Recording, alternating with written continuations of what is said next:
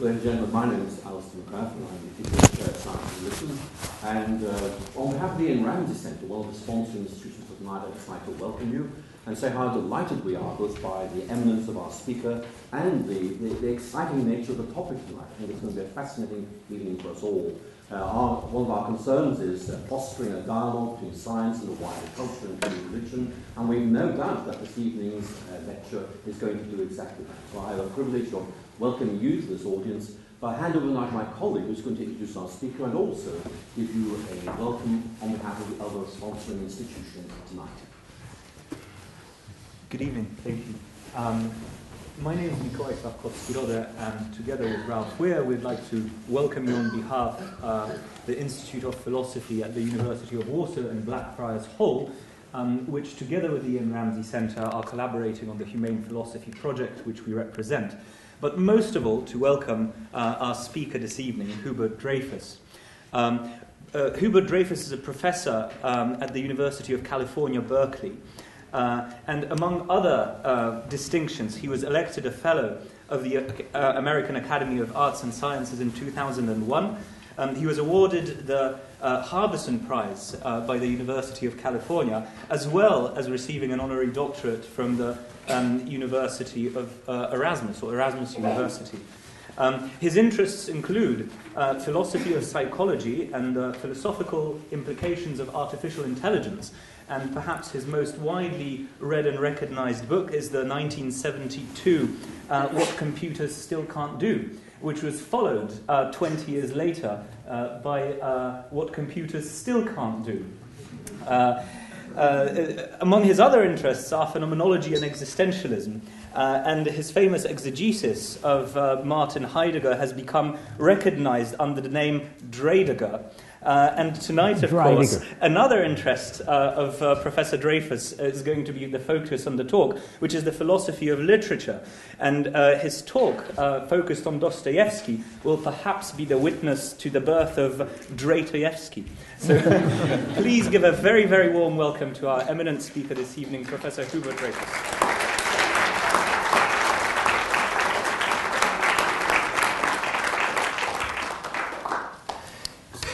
So this is going to be relatively simple once you get the key to it. I think the Brothers Karamazov has been largely misunderstood. I mean, I know the Grand Inquisitor story is totally misunderstood, but that's a subject for another lecture. But what I want to say today is that Dostoyevsky's got one important preoccupation, and as he puts it, and I read it here.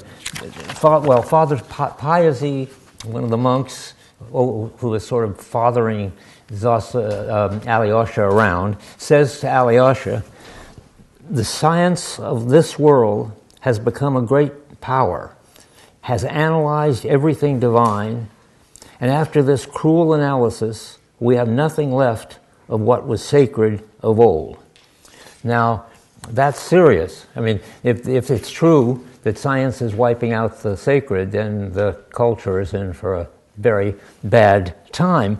But there's a sort of hint, almost immediately, it happens at the very end of the book, but it could have happened at the very beginning of the book. We find out the Father Zosima saying, people talk to you a great deal about your education, but some good, sacred memory. I mean, stressing sacred, because we were just told by Father Piazzi that the sacred has been wiped out. Now Zosima is telling Alyosha that some good, sacred memory preserved from childhood is perhaps the best education. Now, that's a kind of hint of the answer. In some way, something must be going on in which science is flourishing, and I think everybody's agreeing about that, from the monks on the one hand to Ivan, a kind of fan of Western science on the other, that it's clear what's going on with science, but what isn't clear is what's going on with the sacred memory business. Is the sacred wiped out, or isn't the sacred wiped out? And it takes a while to collect the clues, but the one clue is that what you find in what happens in the book, and you all have your handout. We're number 2 now on the handout, where we read that Alyosha remembers one still summer evening, an open window, the slanting rays of the setting sun, that he recalled most vividly of all. I sort of put that aside as a question within the question. I can't talk about everything at once, but what in the world is this about this slanting rays of the sun, which is the most vivid thing that Alyosha remembers? He doesn't remember the sun, sort of the glorious light of the Supreme Being. He remembers the slanting rays, mostly often of the setting sun in the book. It's 7 times Dostoyevsky talks about these slanting rays, and it's important to figure out what he's thinking about. But let's finish it. So he's remembering the slanting rays of the setting sun, that he recalled most vividly of all. In a corner of the room, the holy image, and on her knees before the image, his mother, sobbing hysterically, praying to the Mother of God, holding him up in both arms to the image, as though putting him under the mother's protection. Somehow, something that his mother is doing for him, when she does this, is making his life really safer and more loving. It's her passing on to him this possibility of a loving relationship in the chain of loving relationships that Dostoevsky talks about as the onion chain, for reasons that I can't go into right now. But what's happening here is something that we don't really understand yet, but the clue comes in a very strange place, and it comes in a very strange way. This is number 2 on the handout, the part that about the German doctor. I'm going on to read now. Besides this story about Alyosha and his mother, something similar happens. Somebody makes some act of love to somebody, of caring about them, and that makes a big difference in their lives. It happens here with the German doctor. The German doctor tells how the German doctor, brought Dmitri a pound of nuts, for no one before had ever brought the boy a pound of nuts. And then the doctor says, and this is the clue to everything that's going to go on from now on, though it's a very mysterious clue, out of nowhere and almost laughably, the doctor goes on, having given the boy a pound of nuts, he says, and I lifted my finger and said to him, boy, got their Vater? He laughed and said, got their Vater? Got their son? He laughed and again lisped, got their son, and their Heilige Geist. And what is going on there? What happened? Well, he was baptized. Only you can't tell exactly. It's a funny way of being baptized, but why is the German doctor giving him this connection with loving relationships, the first he's ever had, and telling it in the name of saying, in the Father, the Son, and the Holy Spirit? Well, it's obviously a clue that there is some kind of experience of the passing on of love and protection and caring, which Alyosha's mother passes it on to him, and the German doctor passing it on to Dmitri. And that connection is that they're put in the connectedness network of everybody with everybody. That's what's going on with the rays of sun, I think. Later, Dostoevsky says, there seem to be threads from all those innumerable worlds of God, linking his soul to them, and it was trembling all over in contact with other worlds. That's the extreme of this connectedness. But all of this connectedness takes place in a way which is related to being baptized. They're all connected with getting connected with connectedness that Dostoevsky thinks is what's ultimately important, and the rays of light show up again and again, and they always show up where love is being passed on. So you're now down to looking still under number 2, but I'm to what I'm calling an apostolic succession of sorts, because it isn't about bishops, but it's about how love gets passed on from Markel to Alyosha.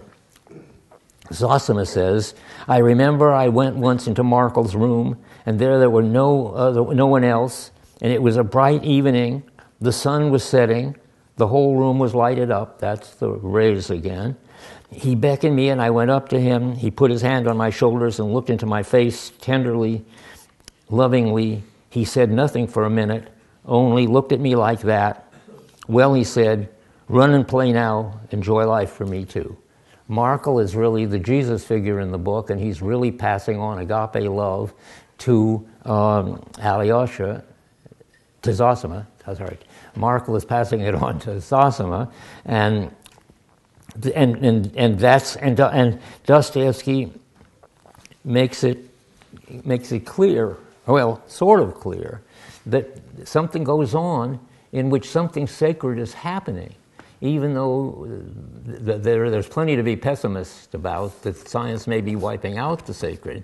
The science has certainly not wiped out the sacred. It happened when Alyosha's mother held her up to the icon, and it happened when the doctor gave Dmitri the pound of nuts and said a blessing over him. And whenever it does, it's sort of taken up by Dostoyevsky in a way where something sacred happens, which doesn't violate the laws of physics and chemistry. So baptism isn't some kind of magical putting of holy water on a baby. Baptism is somehow doing some caring something that gets somebody in relation to this whole network of caring. And that's why the doctor's quote is there, and that's why baptism is in the story. It puts baptism in a non-magical way does what baptism might do in a kind of magical way, but in a non-magical way, baptism is anything that happens that puts people into the religious dimension, passed on the love, the chain of agape love to them. And now comes the fun part. I mean, it already looks like Dostoevsky has a peculiar feature, which you've already heard it because I just said it, but I'm going to say it again. When he does one of these jobs of describing some sacred Christian practice and showing that it's not against the laws of physics and chemistry, but it has a transforming power, when he does that, he tells you that that's what he's done. That's why in the world the German doctor just suddenly creeps up and pops up in the story and does the talk over the baptized child, is that it's telling us, and that's what the whole book is going to tell you, in about 25 different places. I was going to make a whole list of them, but it got so long I didn't do it. But anyway, all these Christian sacraments, practices, experiences, sort of the phenomenology of the Christian sacred is what Dostoevsky is really interested in. And if he can do it, if he can show that the Christian sacred is still, so to speak, alive and well, even though science is thriving too, he will have done what he needs to do. And the question is to follow how he does it. And every time he does it, you'll find some clue, sometimes much clearer than the clues I've told you so far, that he knows that's what he's done. And now that's what we want to do, is now get a clear clue, which is more than a clue. It sort of hits you over the head. And Dostoevsky tells you, look, here's the sacred doing the job of the sacred right in front of you, and I'll just name it. Well, so let's say he takes on another Christian belief or practice or whatever, and something that believing in miracles. Now, surely Dostoyevsky is not going to try to say, is he, that miracles are sacred? I mean, miracles are supposed to be exactly not in. Well, he could say miracles are sacred. I'm sorry, but what he can't say is that miracles obey the laws of physics and chemistry. They're supposed to be the breakthrough against physics and chemistry, is that there are miracles. But Dostoyevsky's going to pull it off so that there are going to be miracles, and they're going to not break the laws of physics and chemistry, but they're going to do a certain miracle job, and you're supposed to see it. And so here's where you're going to see it, on page 320 is too late, and this is too early. So let's look. It's only going to be on 320. Where's my copy of it, brothers? You have my copy? I have my copy.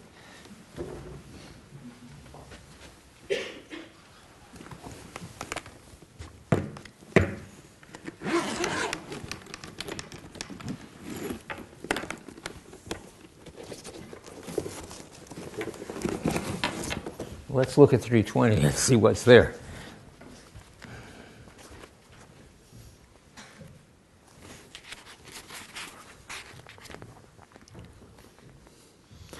Okay, what happens is a complicated part of the plot that Rakitin brings Alyosha to Grushenka. It turns out she's going to pay Grushenka.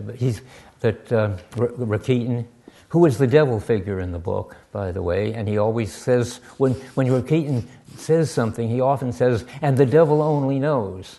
And it turns out to be something that only Rakitin knows, because he's some evil thing up to. And here is, now we're going to find out that when Alyosha lets Rakitin get him to drink alcohol and eat meat, and finally go to be seduced by Grushenka, and Rakitin is feeling very pleased about all that. And it turns out that, and Rakitin is sort of laughing and thinking of how the fall of Alyosha is going to be, and then Rakitin makes the mistake of saying, his elder stinks. And that's just exactly the thing that's driving Alyosha crazy and into despair, is that Father Zosima's body is not performing a miracle against the laws of physics and chemistry. In fact, his body remains purer and more perfectly, doesn't smell a bit, even though the weather is warm and the windows are closed and so forth. And Dostoyevsky lays all that out so that you can understand the physics and chemistry of it. But Zosima's body is really decomposing in just a normal way in a normal time. But it's been interpreted by the enemies of Zosima to be that it shows that Zosima wasn't really a saint, or at least an elder, and it shows that there's nothing happens against the laws of physics and chemistry. And if this is going to be a story about a miracle, I'm telling you, it's going to be a pretty strange one, because the chances of there being the miracles that show that the Zosima's body decomposing is good, or miracles showing it's bad. Dostoyevsky goes out of his way to show that in the case of Zosima, the windows were closed, there were, is that right? No flowers, that's right. And it was a hot day. And then finally maybe Zosima does stink, but that's all right, because it's just the laws of physics and chemistry. It has no deep significance, and that's fine. But the important thing that this is all a kind of subplot in the story about what happens when Alyosha.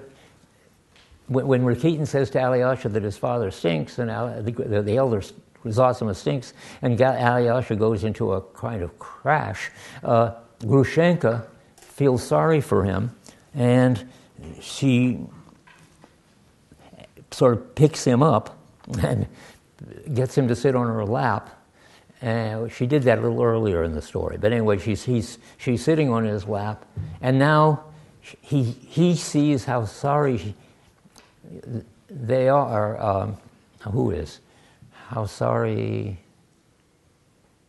Alyosha is, and Alyosha sees how sorry Grushenka is over the death of Zosima, and then comes the part I want to talk about. But after all that, what happens is something where there is that Alyosha feels a feeling of the intensest and purest interest. That's on 320. Is it 320? Yes, 320. But we haven't got to the punchline yet. And that look is, again, this passing on of agape love. Only now it's called this intense and purest interest. But the interesting thing I wanted to just show you is, remember I've said Dostoyevsky, when he does baptism, makes it clear that he's talking about baptism by having the Father, Son, and Holy Spirit. When he's talking about, what do you talk about next? Puzzle. Who? Remind me. Miracles. Well, he did after baptism. Well, I could look. So okay, I'll look. It's the giving of the nuts and the doctor, but now comes this look of this purest interest, and then comes the part I want to stress. It looks like what's happened is that Alyosha did not get seduced by Grushenka. In fact, they got into this chain of love together, and then what Rakitin says on 320 is the important thing. 320? 29. Is that right? 320. Maybe I'm on 330. That would be a mistake. No, I'm not. Okay, then I have to look.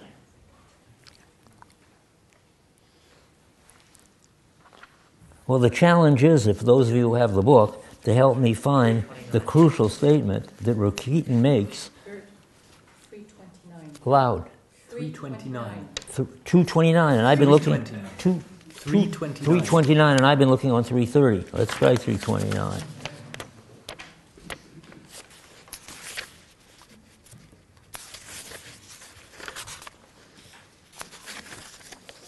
Okay, here's Rakitin on 329. Rakitin couldn't control himself. Well, so you've been saved. So you saved the sinner. He laughed spitefully. Have you, eh? So you see, the miracles you were looking out for, just have come to pass. So I just want you to get used to this and read it on your own when you read the Brothers. There's always a moment in which Dostoyevsky tells you exactly which particular Christian practice or sacrament that has now been shown to not be wiped out with the sacred, but what its phenomenology is, and that it's doing fine if you're sensitive to it. So we get to see a miracle, but how was that a miracle? What was the miracle? Well, it was sort of partly passing on agape love. I think that would do it. But I think there's a further miracle, the way the plot is set up, that is Grushenka has this problem that her old Polish lover, who seduced her when she was 17 and then left her alone, she fell into terrible times. So she's been miserable thanks to this Polish lover. And now his wife has died in Poland, and he's come to propose marriage to Grushenka. And she is not only delighted and grateful, but she's furious and outraged and spiteful because he treated her so badly. So in her language, she says to Alyosha, she doesn't know whether to go back to her Polish lover like a dog or like what's the other? Oh dear. Like a dog, yeah. She goes either back like a dog or with a knife. and that is she's going to either revenge herself and kill the Polish lover, or she's going to give in and marry him and be his slave. And Alyosha's response to that is, she says, Alyosha, which should I do? And Alyosha says, you've forgiven him already. And what does that mean? Well, it seems to mean that given two equally destructive possibilities, the knife or the dog, this love between Alyosha and Grushenka has gotten rid of her sense of humiliation and worthlessness, given her enough strength to be able to simply go back to the Polish lover and look him over and decide, without either of those destructive alternatives, what the best thing to do is. And that's what she does. She just simply, but Alyosha sort of cuts this short and just says, don't even bother to go back and look at him, because in effect it's you've already forgiven him. And to sort of sum it up, what happened? Out of two destructive possibilities, a third possibility, which was positive and made a good life possible for Grushenka, came about. And that's a kind of positive miracle.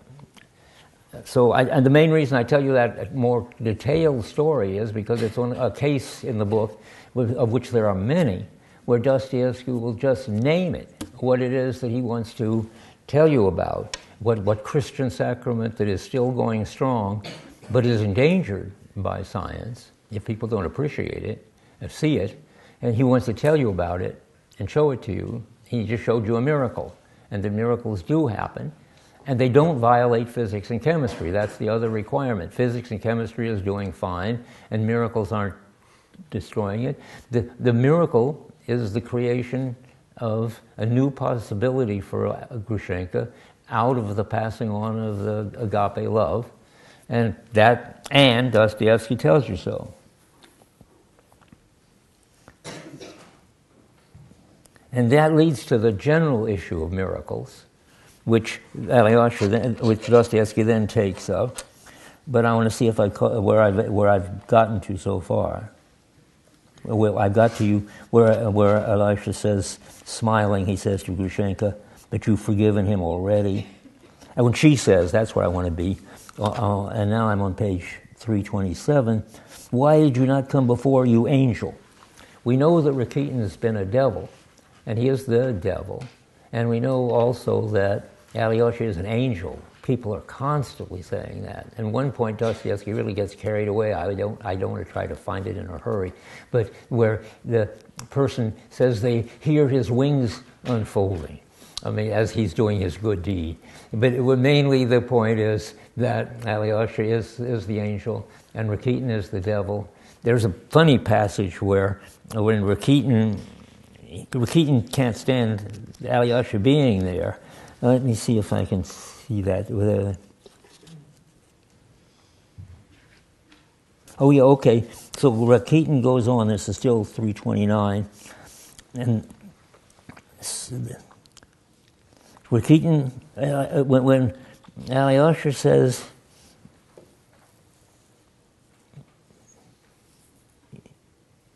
when Alyosha says you've forgiven him already and so forth, and now that was the last straw for Rakitin, and he says, "Why the devil?" Notice, and I take you up. What is that? Damnation, take you all. Well, Rakitin is saying to the group, and each of you, he cried suddenly. "Why the devil did I take up with you? I don't want to know you from this time forth. Go ahead. There's your road." And he turned and left. Oh, and that's the end of that episode. But now we're going to get to really the hard ones, the very important ones. And that is the forever experience, which is on 333.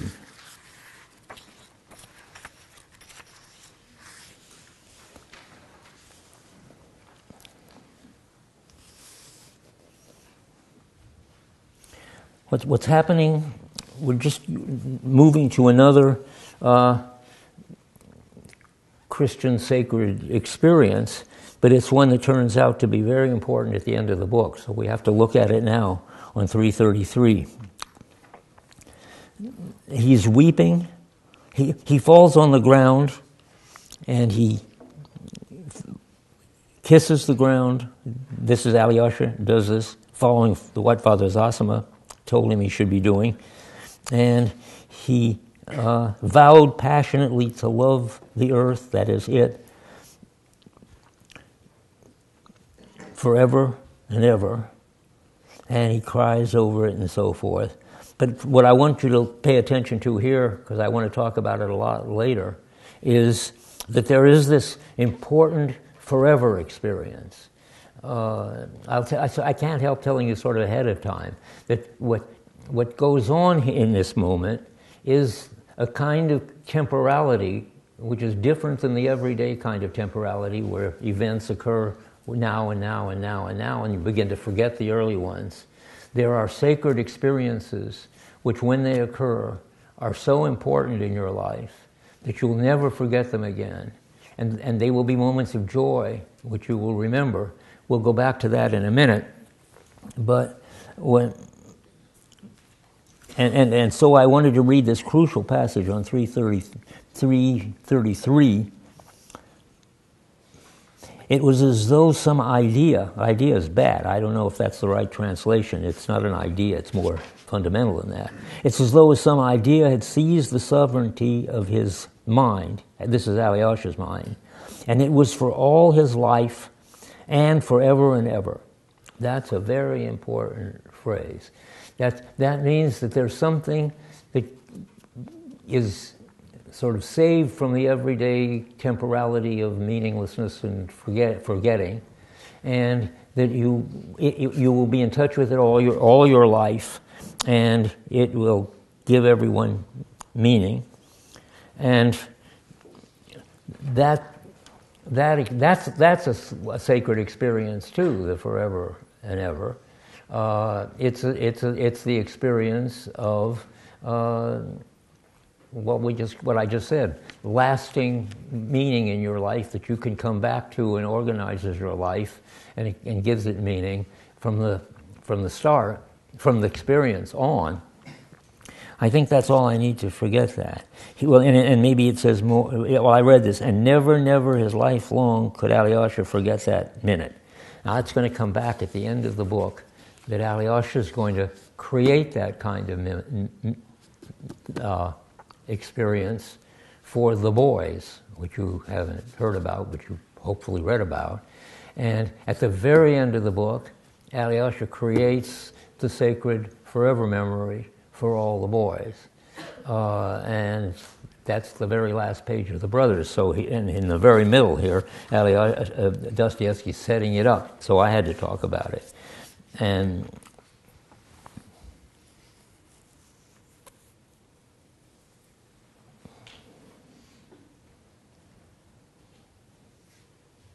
okay, so now I'm going to just do a few more. How are we doing?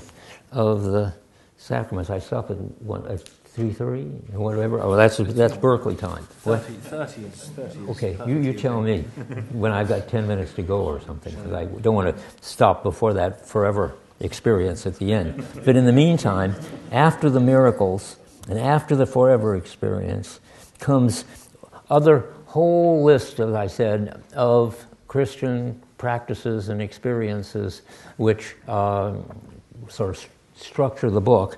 So, but I'm only going to look at some. But after the forever experience, the next thing you could look at would be the confession. Now that's a whole story. Dostoyevsky's going to tell you what confession is, what's it good for, why is it sacred, and he's going to call it confession. And it's in the language of the book, it's the mysterious visitor. So the mysterious visitor comes to Father Zosima, and after seeing him many times, and it's very tense and very good Dostoevsky and very moving, finally the mysterious visitor gets himself to admit to Zosima that he murdered his girlfriend, not Zosima's girlfriend, but so the mysterious visitor, Michael is his name, confesses it.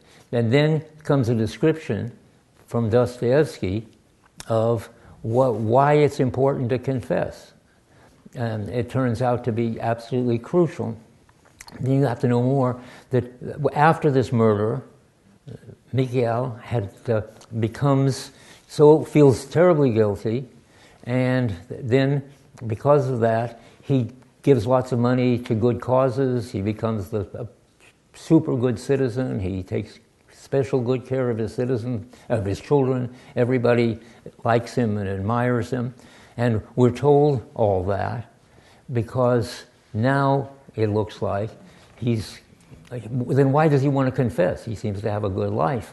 But from his point of view, that is Mikhail's, who's suffering, it's not a good life because he can't relate to anybody as the ex-murderer of the girlfriend. That's not who he really is. He really is the ex-murderer of his girlfriend. And so his relation to his wife is just a lie, and his relation to his loving children that he loves too is just a lie. And he is in complete isolation. And he is, as he says, in hell. Because hell is isolation, and he can't relate to anybody, and he can't pass on the agape love to anybody, he can't receive it from anybody, so he's in terrible shape until he confesses. But even that isn't enough, and this is an interesting Dostoyevsky point. It isn't enough for him to go tell Alyosha that he killed his girlfriend, Mikhail, tell Alyosha that Mikhail killed Mikhail's girlfriend. It's that he has to tell the whole community. So, and then he gets all upset about that, and how, in other words, he has to sort of destroy this image of him as the good citizen and the good philanthropist and so forth. And he calls the whole community together, and he reads an announcement explaining that he killed this girl and exactly how he did it and when he did it and so forth. And that you would think would be the end of the story, because he becomes joyful. And because he's connected now, he thinks face his wife, but he thinks it's pretty painful. He has to face his wife, and she has to forgive him, knowing about the murder and so forth. But now there's a sort of sub-miracle I just realized, but I don't think Dostoyevsky stresses it, or I may have missed it. The sub-miracle is that nobody believes him. They don't believe that this good father, philanthropist, nice guy, is a murderer. And so Dostoyevsky rigs it so that he dies happy, not only because he's able now to love his wife and kids, but they don't think he is a murderer, and they love him for what he's become. It's like, it's exactly the situation of somebody on death row who has a kind of conversion, and then they become really a good guy, and yet they can't be sort of forgiven. So he's become a good guy, and for that he's at least able now to relate to his wife and kids and experience joy. And then he says hell is isolation, and being really together with other people is joy, and he knows that, and he knows, and he's being forgiven by everybody, even though, because they know. This is why I was telling this idea of a deathbed, or a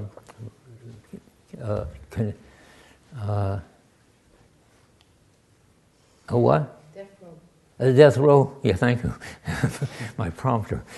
So he experiences the death row conversion.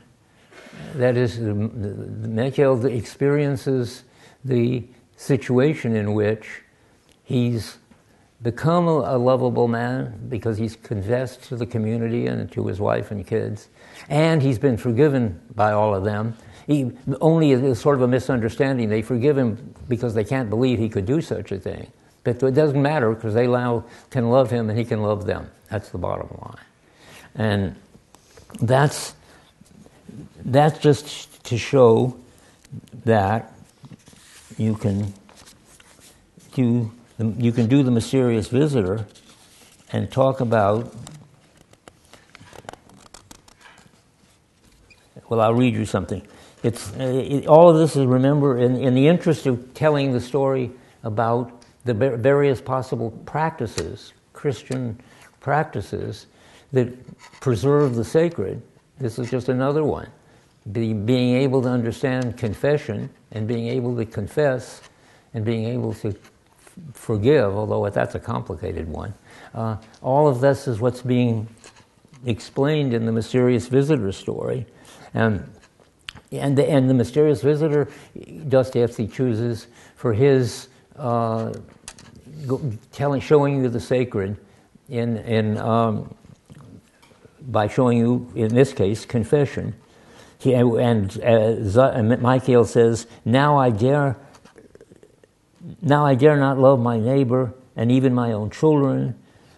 And then he says, I know I'll be in heaven. It'll be heaven for me, heaven when I confess. And finally he does confess. And then he says, 14 years I've been in hell. That's the story about hell. Hell is isolation, it turns out.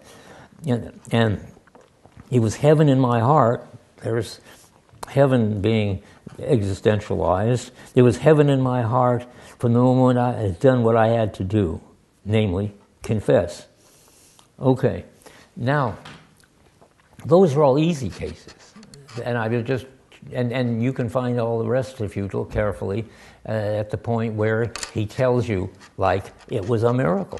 And he just, tells you, or it was a baptism, and he just tells you. But now comes a much more complicated issue. But it's all still about what happened to the sacred. And is it preserved or destroyed by science? Is there a way the sacred can be preserved without getting rid of science, keeping science, but saving the sacred? Well, the issue turns on a way that I wish I could tell you sort of crisply, but it's a complicated issue, and I don't know how to tell it crisply. But I know that Dostoyevsky is showing that he's up on what's going on in science. By the way, he was apparently an engineering student at first because his father wanted to be an engineering student and paid the tuition if he was an engineering student. I think he really likes science. I see no reason to think that Dostoyevsky wants to show that science is really not getting it the way the universe is. I think he thinks science is getting it right about the way the universe is. But that he doesn't think that undermines the sacred. But now comes the crunch. Dostoyevsky gives himself a tough test. What is the test? Well, it's Claude Bernard, and Claude Bernard is the discoverer of neurons.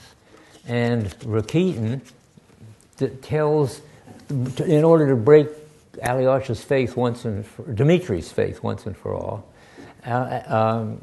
Rakitin tells Dimitri about the discovery of neurons, and then Dimitri has just the kind of breakdown that Rakitin hoped he would. So this is the crucial moment for that. Imagine inside the head, the nerves. They have all sorts of little tails. The little tails of those nerves. That's why I see them. I think because of those little tails, not at all because I've got a soul. Rakitin explained it all to me yesterday, brother, and it simply bowled me over. It's magnificent, Alyosha, the science. A new man is arising. That I understand. And yet I'm sorry to lose God. Now, how is Alyosha going to handle that? How can he keep the neurons and get and not have Dimitri lose God? Well, it's that Dimitri has an experience of the new man, but the new man that Rakitin tried to get him to believe in was the simple sort of psychological neuro person with no soul, and that's not what Alyosha is trying to get him to believe in. So what happens then is, what does Alyosha do about it? Well, Dmitri says, I'm sorry to lose God. And Alyosha says, well, that's a good thing anyway, said Alyosha. And he changes the subject. He never goes into trying to show that somehow the neurons, though they are necessary for thinking, don't replace the fact that you've got a soul and that you can experience love and so forth. But Alyosha, Dostoyevsky doesn't work it out. But I believe that that's what he's doing. I mean, that's the only way I can understand what he's doing, is to show that there is a way of just turning and walking away from what Alyosha said. He doesn't have to answer it, because if he tries to answer it, then he assumes that there are neurons, and he assumes that neurons are a different sort of thing, physical kind of, brain-related thing, and he assumes that there's mind-related soul things, and he's got to decide how they fit together. But I think he thinks that the various presumption that there is this sort of Cartesian separation between the mind things and the body things, and how in the world you're going to deal with neurons and keep the soul, is just, I think Dostoevsky thinks rightly, that would be a mistake to enter in an argument about that. But what you want to do is, you see that they're in an entirely different world. You can't convince them, they won't convince you, but you see that if you can't share the other person's world, you can't have an argument in which one or the other wins or loses. He just walks away from it.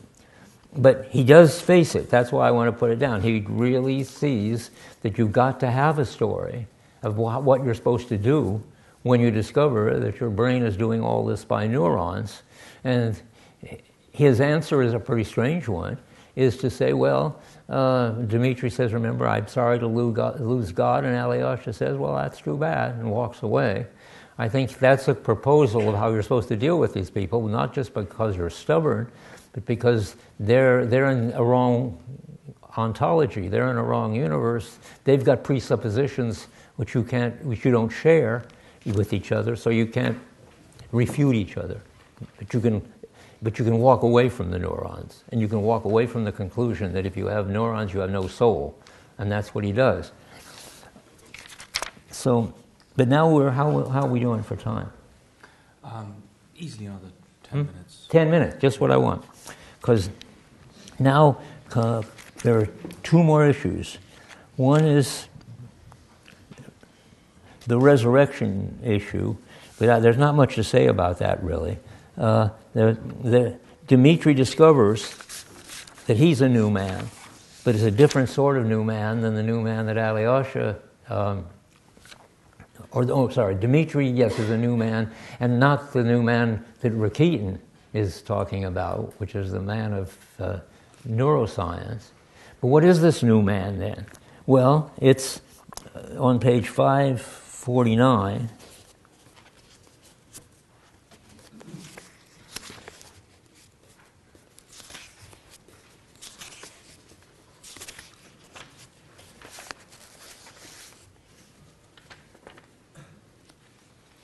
So on 549, Dmitri tells Alyosha, brother, these last 2 months I found in myself a new man. A new man has risen in me. He was hidden in me, and so forth. In other words, there is an experience of resurrection, of being a new man. Dmitri has always been refers to himself as carrying a cross, and now it turns out that can be converted into Dmitri's problems, which we haven't time to go into. But it also turns out that Dmitri has himself been reborn, and he says he has. I don't know if I have a quote for that or not.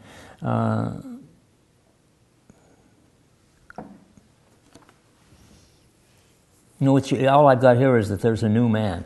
but it's the new man who turns out to want to take on the suffering of the prisoners in the underground, and done all kinds of good deeds and so forth, and a whole story about Dimitri's, in effect, really going from crucifixion to resurrection in his experience is worked out.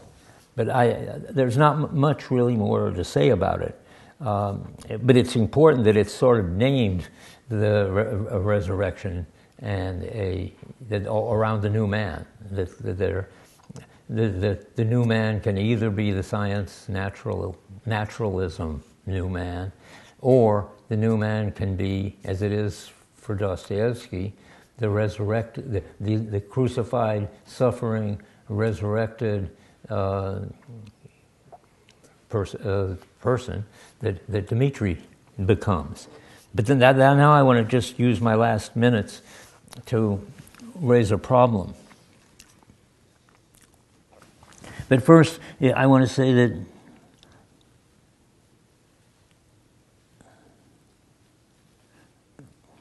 we're going to get a story now about the founding of a church and and come back to sacred memories. Those, but let's do the founding of the church, because that's one of Alyosha's little Dostoyevsky's little jokes. So this is on 329.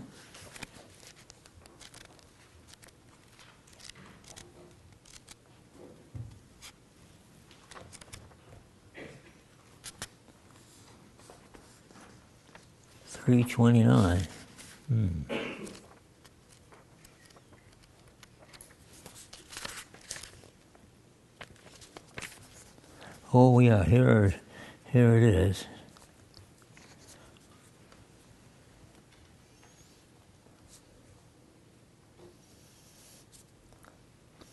So now we get a new scene, and the boys are all waiting at the funeral of Alyosha, and Alyosha isn't there yet, but then Alyosha arrives, and it says, Alyosha was met by the shouts of the boys, Alyosha's schoolfellows. They had been impatiently expecting him and were glad that he had come at last. And now look at this. There were about 12 of them.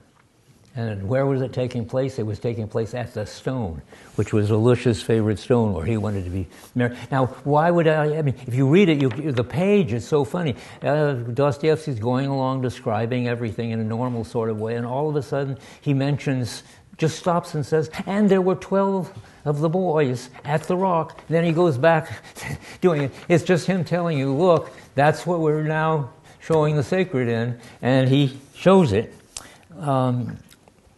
And now that connects up with the forever.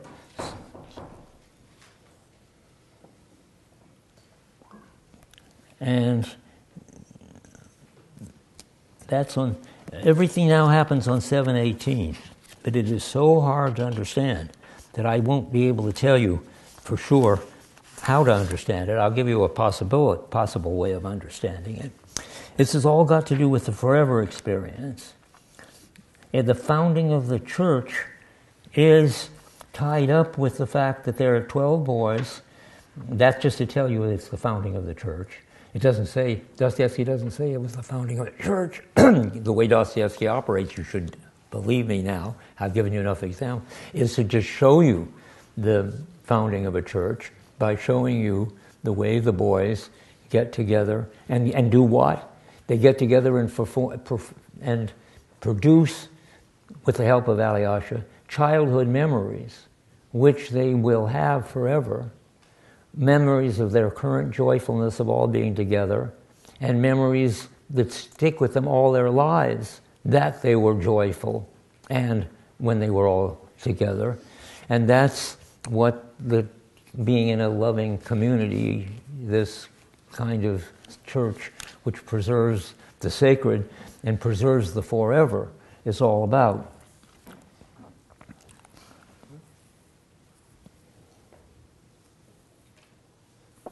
And it all happens on page 417 and 418. But I want to And now I have to read you a lot of it just because you have to hear that this is the forever experience we're talking about. Alyosha says, and it's a church service. It's a kind of community praying rhythm. So they say, hooray for Karamazov, and then he says, Alyosha, and may the dead boy's memory live forever. Alyosha added, forever, the boys chimed in again. You see, the forever is the important thing. It's sort of how to get out of meaningless time into meaningless time. So, Karamazov, cried Alyosha. No, I'm not ready for that, I don't think. Yeah, maybe so. Just a second.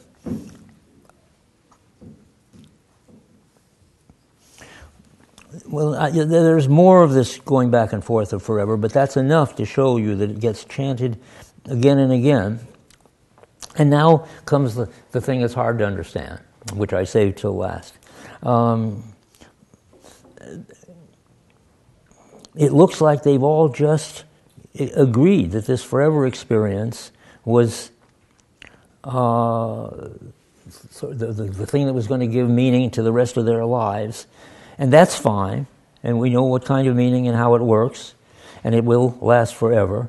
But now something happens which is very surprising. Karamazov, cried Kolya, can it be true what's taught us in religion, that we shall all rise again from the dead and shall live and see each other again, all, Alyosha too? Now, that is to say, you've told us about forever. You told us about the sacred experience of a kind of temporality which doesn't die moment by moment. And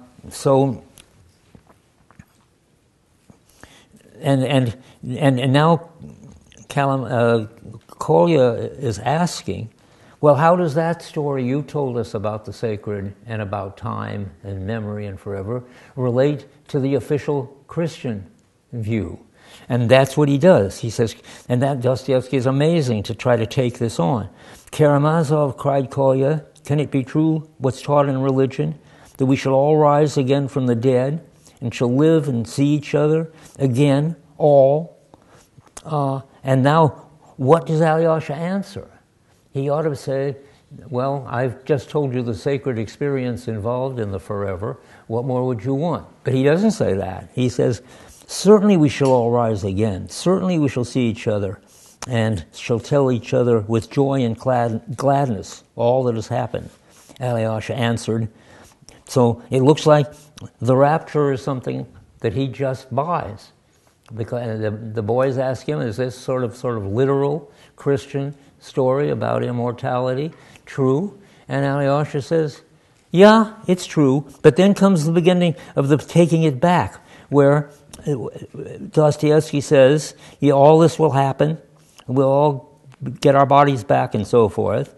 Alyosha said, half laughing, half enthusiastic, and the next sentence is about how they are going to go, let's go eat pancakes. There's some weird thing going on there. Alyosha's been telling you a whole complicated story about the forever experience, and how basic it is, and how important it is, and how real it is, and sacred it is. And then he finally also tells you about the rapture, and the literal story, and he seems to take that seriously too.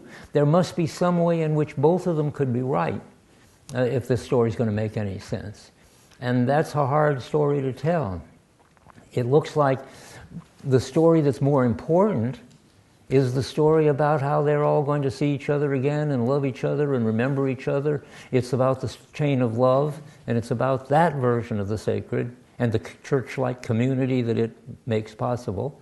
But it looks like it's not incompatible with the fact that when you die, the whole story of coming out of the grave in the flesh and seeing each other again and so forth, that could be true too. And it looks like Dostoyevsky wants to say, yes, they can both be true. They're not incompatible. That's already the first thing to say.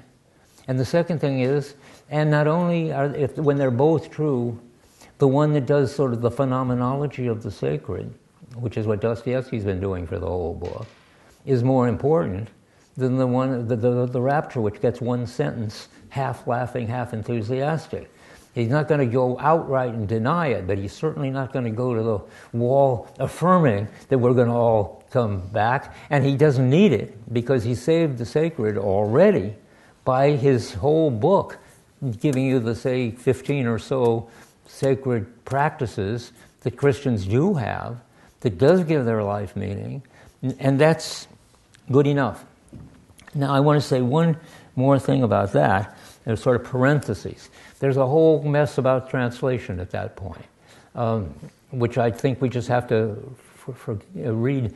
I was reading for years the old Constant Garnet original translation of the Brothers Karamazov, which goes way back to when I don't even remember, but it's long ago.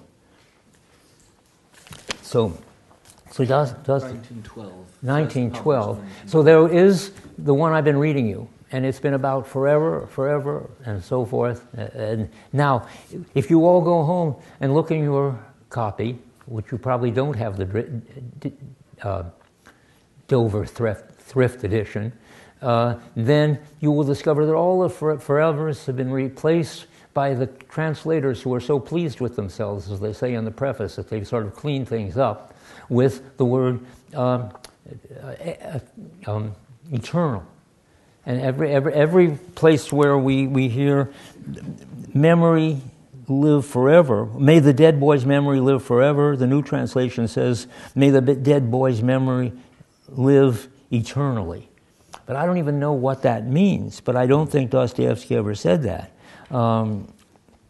That is, he says that they will. He says to the boys, they'll always remember how they were together, hand in hand, and that's fine.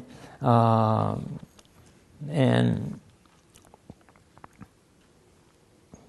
so the boys are chanting forever, and Kolya sort of doesn't deny this story. He just says, and is it true too that? And then he tells the story about the resurrection of the flesh. And Dostoevsky leaves it at that. I think, for me, the important thing is that in leaving it like that, he's done the one thing that he needs to do, and he promises to do, and that is answer, what do you get when you say give the phenomenology of the sacred, or existentialize the sacred, which is what I've been doing. And that's when we hear the good things, that we will always be together. And let's see what it says. Alyosha. Well, Alyosha says, certainly we shall see each other again, Alyosha answered, half laughing, half enthusiastic. Now that's the thing I'm talking about. And then Kolya, and then Alyosha says, I'm at the very last paragraph of the book now, always so, all our lives, hand in hand, hooray for the Karamazovs, Kolya cried. Now, that makes fine sense. What doesn't make sense is always so, all our lives, hand in hand. What doesn't work is eternally so, all our lives, hand in hand. Sort of eternally, you don't even have hands. Eternally is this big other picture of the religious or maybe Platonic world. And the idea that the translators have taken this great Dostoevsky move, but I see one more thing. There's a kind of pressure on Dostoevsky to have Kolya come in and ask, well, how does this relate to the rapture? How does this relate to the resurrection of the flesh, and so forth? And Dostoevsky wants you to know that that's what the issue is here. Remember, every time when we talked, we always had an issue. There was the miracles, There was baptism. There was the incarnation. I didn't say much about that. That's Markle, and so forth. And now Dostoyevsky needs to tell you, in effect, as he always does, well, what has he just been existentializing? And then is where he could be saying, well, what I'm existentializing is exactly that I'm telling you that you don't need this traditional religious way of thinking about it, as long as you've got the phenomenology of the sacred preserved. So, and he is doing that, at least. He's saying, look, we've just discussed the issue of whether we will rise again. And he's ready to say, certainly we'll rise again, and we'll see each other, and so forth. But we want to find out that this certainty that we will rise again isn't something that he really has to stand behind, Dostoyevsky or Alyosha. All he has to do is tell you that's what he's been describing as a sacred possibility. But what he hasn't got is to have to say that that's a necessary part of the sacred. He could do his whole story on the sacred in what he did in the whole book, take up all the Christian practices and give you a living interpretation of what it would be like to have miracles under those conditions, and baptism under those conditions, and resurrection even under those conditions, which Dmitri goes through resurrection. But it doesn't mean that he gets his body back after he dies and comes out of the tomb. It means that he begins a new life. And that's all Dostoyevsky needs. But he tells you what he's been doing. He's been talking about the rapture, and his answer to that, to talk about the rapture, is, he says, of course that certainly happens, that we will rise from the grave. Alyosha says, half laughing, half enthusiastically. That's, I'm trying to tell you what that strange phrase means, when it doesn't mean, well, sure, that's the right answer, that's the only important answer, all this otherwise is just phenomenological drivel. On the contrary, the issue has been, all right, what is the role of the sacred?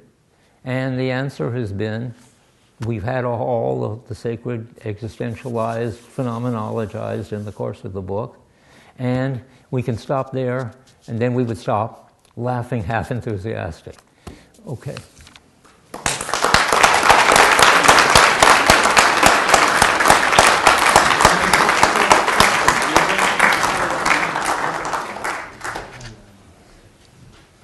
Okay, well, thank you so much, Professor Dreyfus, for a really fascinating talk. We do have a relatively short interval of time for some questions, and I know there's at least one already because Mikołaj has asked to have the privilege. So go ahead, Mikołaj. Thank you. Thank you very much for a very detailed talk. Of course, it's a little cheeky of me because I could signal Ralph ahead of everyone else. But I just wanted to ask whether you think Dostoyevsky's view on how the sacred can be still preserved in a scientific paradigm could be reiterated in terms of a cognitive dualism.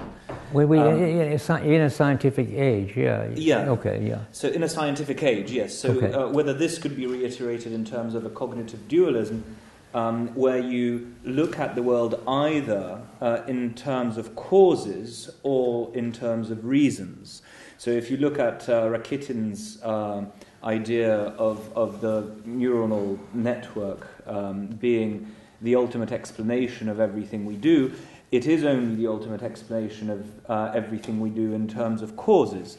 So when somebody makes a decision, and that analyzing the neuronal activity can give you the cause of why something took place when a decision was made. You can trace it back to a certain reaction that took place, and that resulted in something else happening.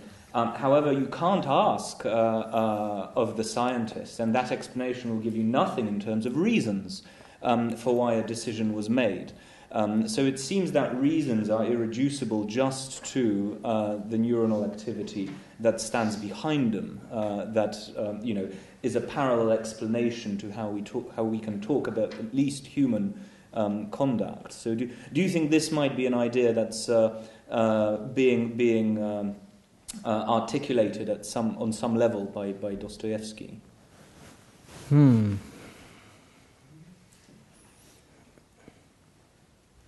I don't, but I'm trying to think why I don't. Well, I guess I should think why would we think that? Given that, can you think of any episodes in the book where it turns out that this distinction between the reason and causes plays an important role? Maybe you just said that and I missed it, but say it again. Well, to me it seems characters like Rakitin seem to be advocating a certain form of reductionism, whereby the ways in which the characters seem to value the world and understand the world are just brought down to the way things occur in the world mechanically. That's right. Decisions and thought processes being reducible, for example, in Rakitin's idiom, to how things happen in the brain with neurons. Yeah. Whereas Alyosha seems to me to be pointing to a way of understanding reality which just doesn't rely just on reason, just on causes, but refers to certain reasons for which we... I guess that's where I don't find Dostoevsky looking for the reasons. It's true that he certainly accepts the cause story, and that's fine for the physical explanation of what's going on in the brain. But the alternative isn't reasoning. Nobody does much reasoning in the Brothers Karamazov, I don't think. Well, we'll have to keep one question. Sure. I think so. I'll put it to the audience. I think there's one in the centre just here. Two. It's just so it's captured on the... So my question is, at the very end of the talk, you wondered whether or not this forever experience is compatible or incompatible with the... Wait a sec. Mark, are you going to tell me what he's telling me? Because I can't hear him. I just don't hear even, unless, or better even yet, if you had a microphone, each of you, so I could hear you. Okay, go ahead. I'm going to pass it around, but if you just speak up to the mic, that's the point of that. So my question is just, you suggested that maybe these experiences for Dostoyevsky are supposed to be compatible. The idea of the forever experience being something that happens here and now, and on the other hand, the traditional Christian doctrine of the resurrection. And I'm wondering what you think of the idea that the reason why for Dostoyevsky those two are compatible is because in that moment of enthusiasm for Alyosha, this is precisely when the resurrection is sort of prefigured. Or in a sense, this is sort of experiential. It is an experience in which one sort of experiences the hope of the bodily resurrection. Or in some sense, that doctrine itself is disclosed. And that's precisely what explains the enthusiasm. Can you summarize? Yeah, so he's asking, you posed the question how to make them compatible, these two different accounts, a more traditional metaphysical account of Christianity and his existential account. And I think Stephen's suggesting that the traditional account, the hope of a bodily resurrection, plays an important role still. And Dostoyevsky needs that. I think that's the suggestion, right? So maybe another way to put it is, doesn't the actual hope of a bodily resurrection add something to life that we're not going to get simply on the existential story? Well, I think that might be true, but it wouldn't be compatible with half laughing. Would you describe that view as half laughing, half enthusiastic about the afterlife? I think he's saying that's the enthusiastic half. Yes, and what's the laughing half? I guess the existential half is the laughing half. That won't work, but I don't know what does. Okay, there was one around there, or otherwise there's certainly, well, perhaps one at the front here, and then the hand towards the back there was the next to go up. Hi, I wanted to ask firstly about the forever experience itself and how you distinguish that from the memory of the forever experience. Are those two different experiences? Are those not just like qualitatively two different experiences? And I also wanted to ask, in terms of existential phenomenology, whether you can, because this doesn't cover all the existential experiences that, not all the authentic existential experiences that characters go through in Dostoyevsky's novels, range beyond just the Christian or religious experiences. There are other epiphanic experiences that take place which aren't religious. And those can also be classified as sacred, depending on how you define the sacred. It's very different from your definition. But so two questions. Is the forever experience itself is different from the memory of the forever experience? And secondly, is there room to understand the sacred beyond just this idea of agape love and that you present?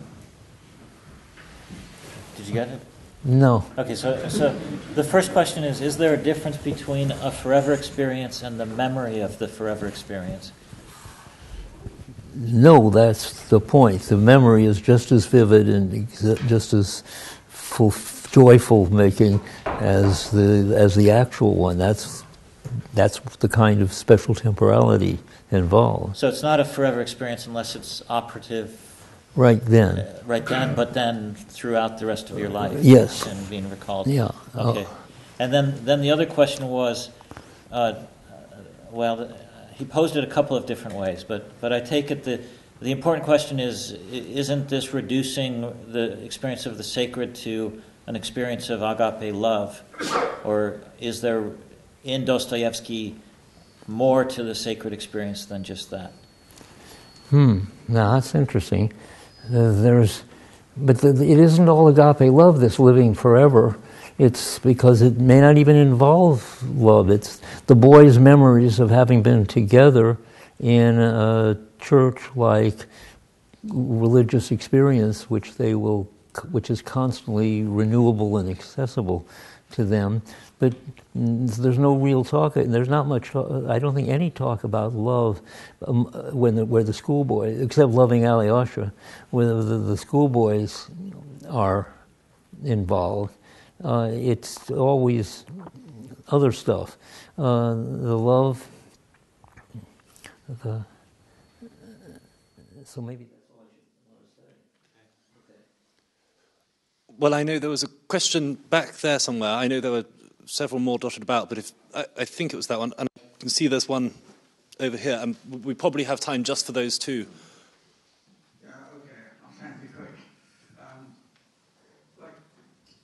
I think I have sort of, if the idea is that Dostoyevsky is genuinely, not just that this is an interesting way to read the novel, but that he's genuinely himself intentionally trying to give some kind of non-supernatural, purely existential interpretation of Christianity, right? Like, I sort of have two problems attributing that to Dostoyevsky, right? Can you limit them to one? Well, exactly right.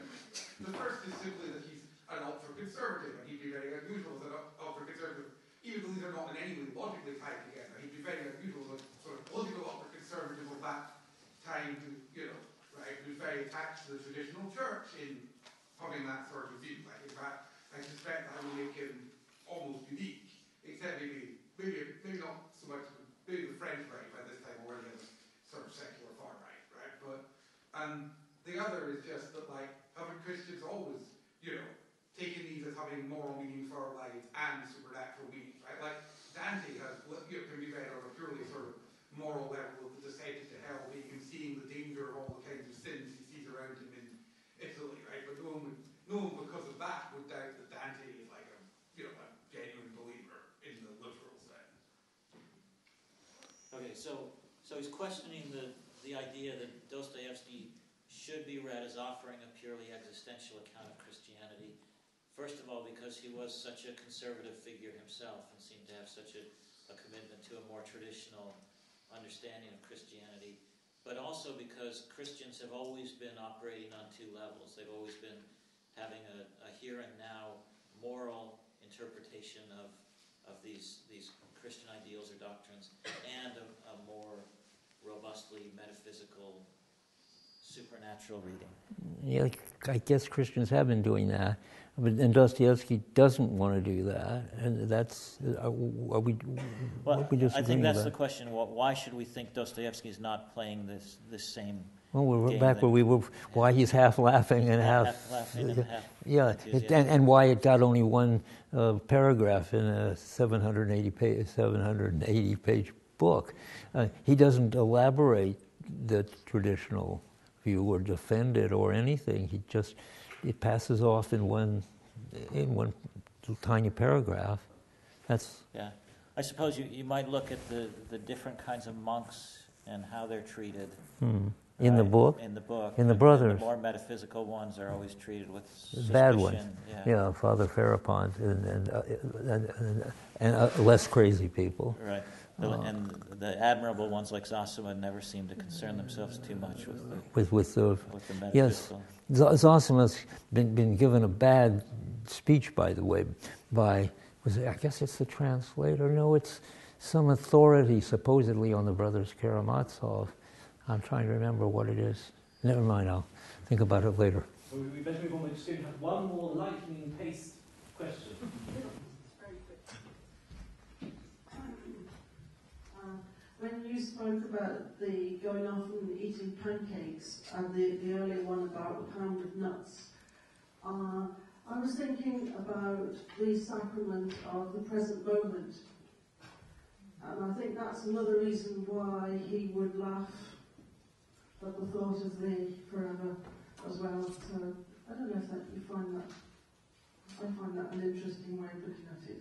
The sacrament of the present moment. Yeah, I can't restate this one because I don't know what you mean by the sacrament of the present moment. So. Yeah, I don't either. That's just one of the things that we have, certainly in the Catholic Church. The sacrament of the present moment is really what we celebrate in Holy Communion. It's the reality of now and the blessing that we have now, which will also, of course, be in eternity. So that's how that helped me to understand that point. Okay. Well, it sounds like we need to talk to some Catholics about the sacrament of the present moment. Well, perhaps on that note, we should close up, unless you'd like to make a final comment on that. Okay, well, I think we should certainly have another round of applause for Professor Dreyfus.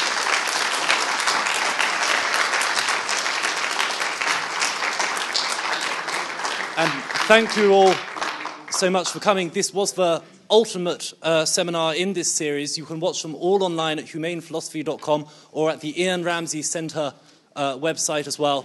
And hopefully there'll be some more next year as well. Thank you.